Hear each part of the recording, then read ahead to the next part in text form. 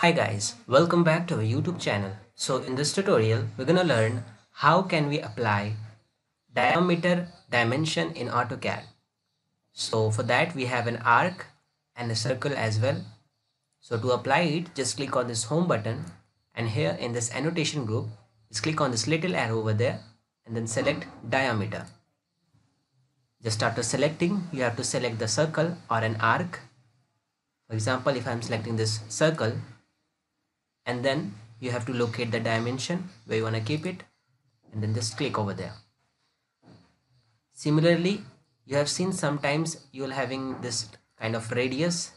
You might sometimes been confused between this diameter and the radius.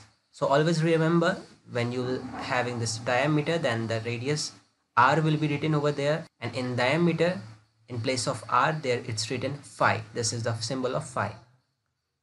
Similarly, we can use the shortcut. Just use DIMD, enter, select the object. This time I'm selecting this arc and then locate the dimension. So guys, this way you can use the diameter dimension. Hope you like this video. Thank you.